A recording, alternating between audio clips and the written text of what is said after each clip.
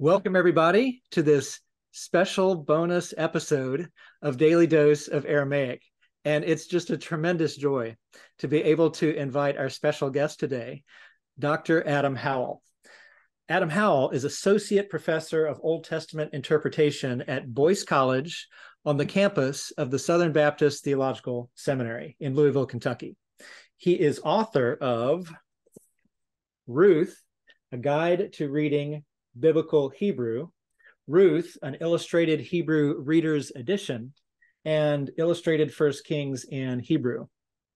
Furthermore, Dr. Howell is co-author of Hebrew for Life, Strategies for Learning, Retaining, and Reviving Biblical Hebrew. All that having been said, it is most likely that subscribers of Daily Dose of Aramaic know him, or at least know his voice, as the host of our sister ministry, Daily Dose of Hebrew. So it's a pleasure to spend this time together with Dr. Howell for this special episode of Daily Dose of Aramaic. Welcome, Dr. Howell. Yeah, thank you. It's great to be here. Wonderful. Now, this episode is going to air a little bit later, but we have just finished actually meeting each other for the first time in person at the Greek and Hebrew for Life Conference 2023 at the campus of the Southern Baptist Theological Seminary. And it's just a pleasure all around to meet Dr. Howell for the first time. I met Dr. Flatt, the host of Daily Dose of Latin, for the first time in person, although, of course, we've communicated in various ways. And Dr. Plummer, the host of Daily Dose of Greek, and I met a few years ago. So, we're kind of just bringing this synergy to new heights by being able to be together at the conference. So I was wondering, Dr. Howell, do you mind sharing some of your immediate reactions and reflections from this conference that we just enjoyed this past weekend? Yeah. So I will echo the sentiment that it was fantastic to meet you in person officially. We've talked several times via Zoom or emails all over the place, but it was great to have everyone together. I know in that same kind of line of thinking, I think it might have been the Daily Dose of Hebrew Instagram post. I don't know if it went out on the other ones, but there was a picture of all four of us at the panel on the Friday night session. It was me and you and Rob and Tyler were all up there together, and the Instagram post said something like a historic moment or something something like that. I don't know if it was quite that strong, but it was a lot of fun to be there together. And just reflecting on the conference in general, I've told several people at church yesterday, people were asking me about it, and it's just such a refreshing time for us as hosts, I think, and you may echo this sentiment as well, but it's such a refreshing time for us as hosts because we're there with like-minded people. We're there with people whose desire is to know and love the biblical languages and to know and love the Lord through the biblical languages. And that's different. I mean this in all the right ways, but that's a different sort of joy than what we get in the classroom, where we do have students who they just need to take this for credit, and that it just is what it is, and I try to instill that love in them. But to have a conference like this where we've got well over 200 attendees that are there because they want to be there and they love the languages, it just is so encouraging. And so yeah, it was a fantastic time together. Are there any highlights that stand out? And I mean, the whole thing was a highlight, of course. Yeah. Are there any particular moments that stand out that you'd like to share in this way? Yeah, I don't know that I've thought about particulars. I think the panel on Friday night with all of us up there together was particularly fun. I was looking forward to that time. I think I just enjoy panels too. I don't feel like I have to prepare a whole lot, and it can just be relaxing and enjoyable. And then you get to answer questions that the people are interested in. You only hope that your plenary or breakout was what they were interested in, but when they get to ask the questions, that was an enjoyable time. So yes, and at least for me, there's no doubt that was the most interesting talk on Latin that I've ever heard. The plenary. Yeah, that is true. I agree. And my kids have taken Latin classes for years at their school, and we're kind of shifting out of that now. They're getting older and kind of moving on to other languages and various things. But I hope they'll move on to other languages. But yeah, I was thinking, man, my kids need to be here to hear this. They would love it. So yeah, Tyler's Yes. session on Latin was great. And, something I'm just thinking of right now is Dr. Plummer's plenary. You did a plenary, and Dr. Plummer's plenary was one that you could sort of apply to any language situation, because it was language learning strategies, but also the maintenance of your language learning, which is, of course, what our Daily Dose ministries are trying to foster. Yeah, that's right. And I think there were a lot of strategies that he gave, and his talk, being on behavioral psychology. Why do people do what they do? Not just what do we want, what do we hope they do, what do we expect them to do, but why do they do what they do, and then try to build strategies around that.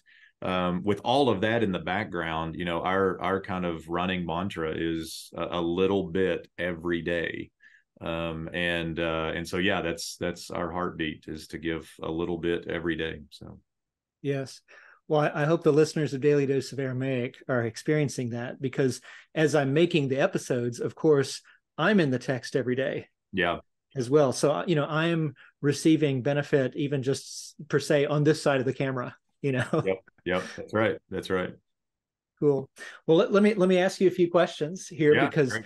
as has been the case when I've had interview episodes with other Aramaists and Hebraists and so forth, that this is the time to sort of find out things about people you don't really have any other chance to have. So here we go. Would you mind sharing with the Daily Dose of Aramaic audience what sort of led you to become a scholar in biblical studies? Yeah. It's a good question. I don't know that I would actually consider myself a scholar in biblical languages, but I feel entirely inadequate most of the time, but maybe that's a good thing. But no, I don't really know. My college years, I did a microbiology and chemistry degree at East Tennessee State University. So my undergraduate degree is in the sciences. I was planning to go to med school, and that was my goal, in college. And I didn't shift gears until my third year, maybe like late third year, early fourth year. I was so far along as just finished the sciences degree, but that's when I kind of shifted gears to full-time ministry. So my heart was more drawn to full-time ministry and teaching. I really enjoyed teaching the Bible, and kind of learned through tutoring a biology class, funny enough, that teaching, like I was in there tutoring, had about 30 students in there from a class of 250 freshman biology students. And that was when it kind of dawned on me, the Lord revealed to me, like, man, I love doing this. Like, this is amazing. And so, shifting gears to thinking of full-time ministry instead of medicine, the question was teaching pastor or higher education. And so just kind of wrestling with that over the course of a few years. And then when I decided to come to seminary, I had my eyes set on higher education. And so that PhD, and so it really, even now, my journey is one more of like thinking of higher education as discipleship. And I was a college pastor for a year when I was in college, and then afterwards a little bit. And so like, you kind of, I feel like I can see at the undergraduate level that wedding of discipleship and higher education.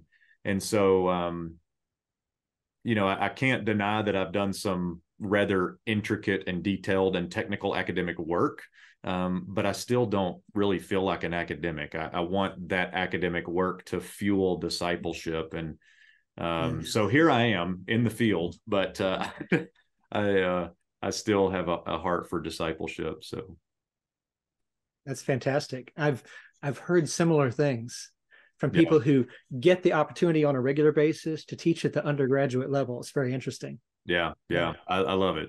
So Well, we got into this a little bit already, but if you wouldn't mind, could you share a sketch of your academic career, especially highlighting the parts that involve the teaching and even the writing about biblical languages?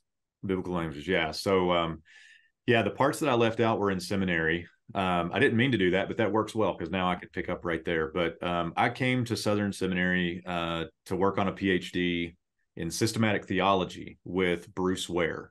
So Ooh. that's why I came to Southern Seminary. And so when I had Huh. my mind set on PhD and higher education, I was thinking systematics. And then in the fall semester of 2005, I took Hebrew, elementary Hebrew with TJ Betts, and I fell in love with it. I don't know what it was, the idioms of the language, the way Hebrew uses words to turn a picture and these sorts of things. Like I just fell in love with it. And sometime during that year of my Hebrew studies, I met with Dr. Ware at one point to talk about doctoral work and those sorts of things. And he was just asking me about life, and I was like, well, I love Hebrew. Like I don't know what it is, but I have fallen in love with this thing. And he said not many people talk about Hebrew the way you're talking about it. You should take that into consideration. And I had already at that point been kind of wondering, maybe shift gears to Old Testament. I don't know. And so he was helpful in kind of helping to discern that. And so, yeah, that was the point where I kind of shifted gears to do Old Testament studies with particular focus on the languages. So during my doctoral work, I did Biblical Aramaic, I did Targumic Aramaic, and then had several seminars in Hebrew. I did a colloquium with Peter Gentry on Northwest Semitic inscriptions, so kind of had that linguistic component there as well. And yeah, I've loved every minute of it. I mean, every one of those classes, I'm just like, yeah, that was amazing. And so yeah, I still just really, really enjoy it. So I'm just thankful to the Lord for that desire and passion and joy. I did write my dissertation on the Memra, the Shekinah, and the Yeqara from the Aramaic Targums. Yes. And kind of more of a what I would say a theological dissertation more than a linguistic dissertation, but certainly working in the languages there. And we can maybe talk more about that if you wanted to, but yeah, the writing of Aramaic, writing about Aramaic was good. I just have to be blunt, honest right here with the Daily Dose of Aramaic listeners. My Aramaic would be quite rusty right now, especially Targumic. I might shock myself if I opened up a text and started working through, but yeah, it was all a joy and a delight. I mean, you may mention it, but the title of the dissertation was Finding Christ in the Old Testament Through the Aramaic, Memra, Shekinah, and Yeqara. So with that kind of theological angle of seeing Christ in the Old Testament, but with textual warrant and support, it was a joyful project. So yes. Well, actually, I kind of was hoping you'd share with us some of the insights that any time you spend that amount of time researching and writing on something that there's a lot of work that goes into it. There are many hours, but then there are the interesting discoveries that come from it. So could you provide even just an overview of the findings of your dissertation research about finding Christ in the Old Testament, which was sort of via, as you said, the Aramaic in the Targums? Yeah, good. So oh man, this is one of those questions where you ask a guy about his dissertation and then it's like 3 hours later, you've got yes. The problem is I'm so far removed from it now, I've got to remember what I did. But yeah, the main project again was the Memra, Shekinah, and Yeqara. So the Memra, for those that maybe don't know, is the word. So the word of the Lord. And in the Aramaic Targums, the word of the Lord functions as kind of this character, if we could say that, and very similar to, like you said this at the conference, actually very similar to like the angel of the Lord or the messenger of the Lord. And you kind of have this agent of God that's been plugged in there as an anti-anthropomorphic device for saying Yahweh did this. So instead of saying that Yahweh acted in the created order, the Targums will very often substitute the word of the Lord acted in the created order. Oh, okay. Yeah. Yeah. And so it's kind of I don't want to say this inaccurately. And I know that in these kinds of discussions, there's people that will be listening who want to say, well, actually, and that's fine to go for it. But it's kind of like this Jewish creation, this rabbinic creation to keep from saying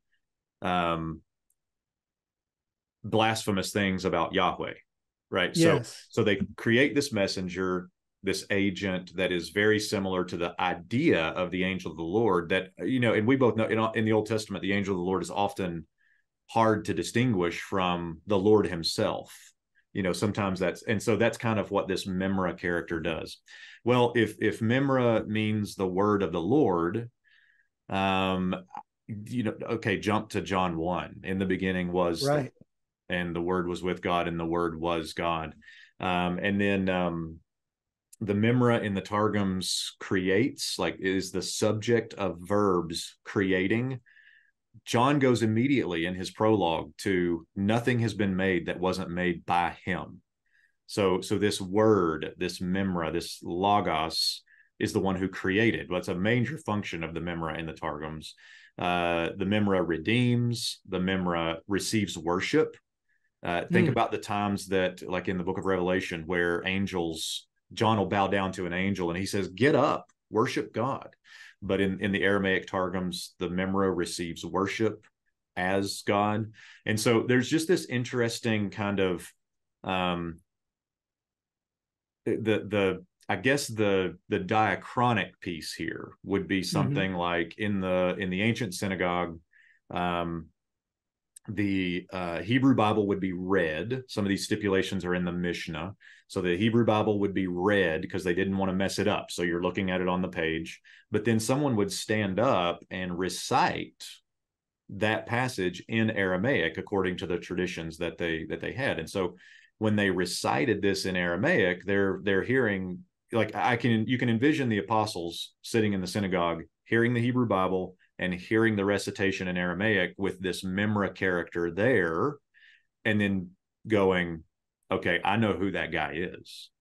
And, who knows speculation about the conversations that Jesus and the disciples had around the dinner table, but was it maybe even clearer to them that he was that agent and manifestation of the Lord as expressed through the Memra, Shekinah, and Yeqara? So Memra was kind of the main one that I had interest in, but Shekinah and Yeqara, the Shekinah would be the dwelling presence of the Lord, and the Yeqara is the radiant glory of the Lord.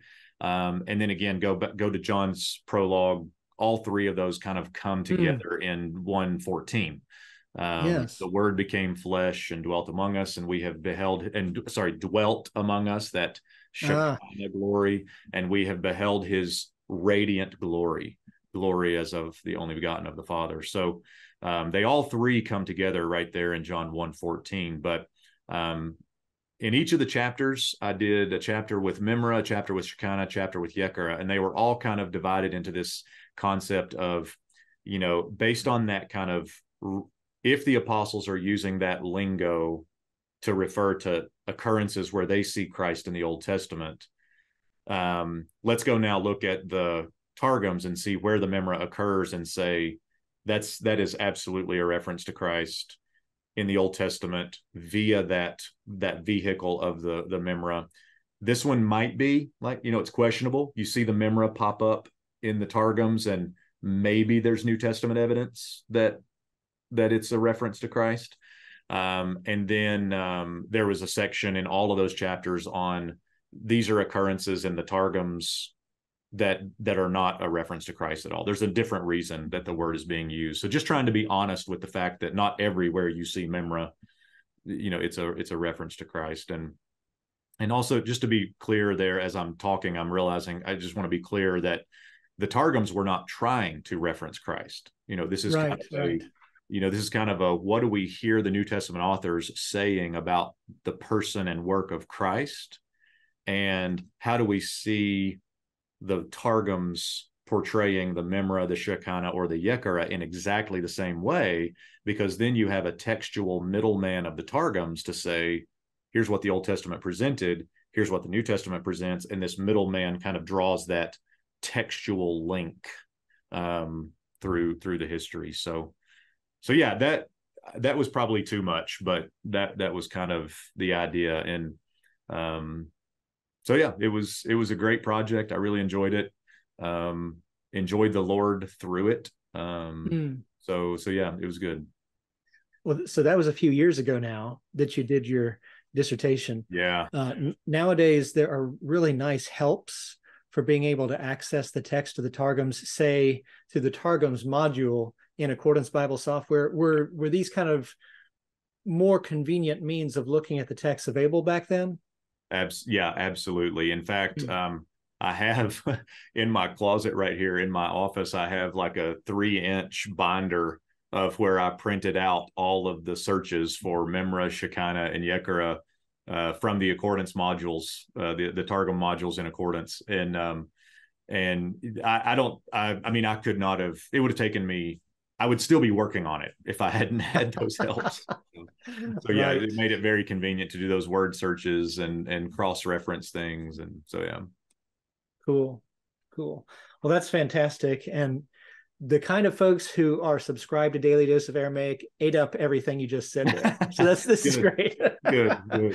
I mean, we met these people, right? Just in this weekend. I know it. And it was wonderful fellowship. So in your view, what do we gain by including Aramaic alongside Hebrew and Greek in our theological training?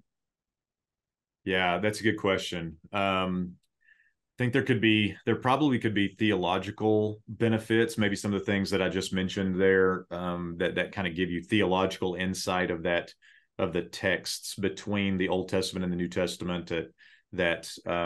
Sorry, I say texts, I've got a presupposition there, but at least traditions, right, that were available theologically with the Targums. I think with biblical Aramaic, I make this argument in Hebrew for Life of just kind of a finish the task kind of thing. Mm-hmm. You know, you've spent all this work on Hebrew, and although Aramaic is just a very, a small sliver really of the Old Testament texts, there's this concept of like to have the biblical languages. Let's finish the task. And then now you actually can have an exegetical handle on Ezra and Daniel. You're not just relying on everybody else. So the same arguments that we make, I think, for Hebrew and Greek, and being able to sniff out bad theology in Ezra and Daniel, particularly with Aramaic, being able to kiss the bride face to face in Ezra and Daniel without having to kiss through a veil, those kinds of images that I think are the benefits for Aramaic in the Bible. But then, the Targums open up a whole nother world of literature and concepts theologically, and how the rabbis thinking about these things.